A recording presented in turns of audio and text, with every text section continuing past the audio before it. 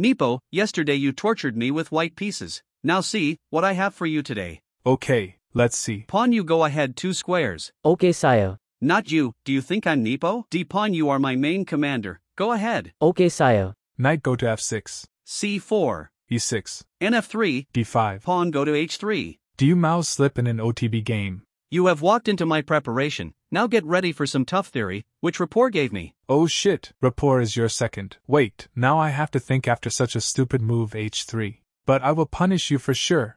2,000 years later. Man, how you figured out everything on the board. If you are such a genius, then how Magnus beat you? Don't waste time, and don't take Magnus' name again. Play your move. I want to win. Knight come back to f3. Yes, now I'm winning. I will show you how. Knight take the bishop. Rook take his knight. Bishop take the pawn on e4. Okay, your attack is strong. Let me exchange some pieces. Rook go to d2. He is trying to exchange pieces. Bishop, you go to d6 and stop it. Okay, sire.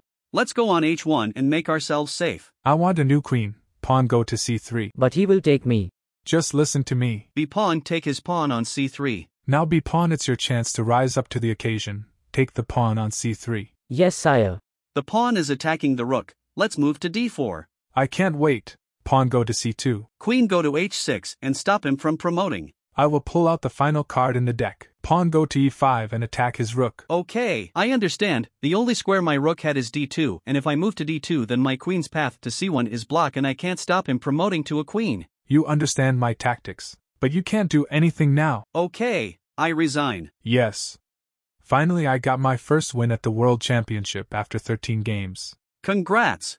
We'll see you later. Ding congratulated me even after me trash talking. Therefore, he is the most humble guy in the chess world.